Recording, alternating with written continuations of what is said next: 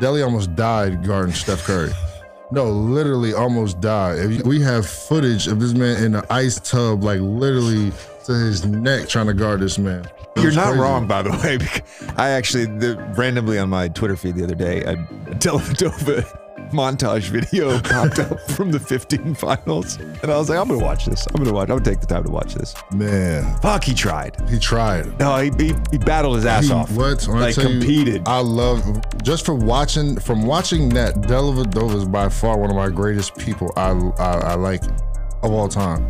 Like, he literally gave everything he had, and there was no excuse. There wasn't like, oh, he just had it going. It was like, no, it's like, oh, I'm trying, or no. It wasn't none of that. He could barely talk after. That's how hard he was trying. Like, that respect level to me, it goes through the roof.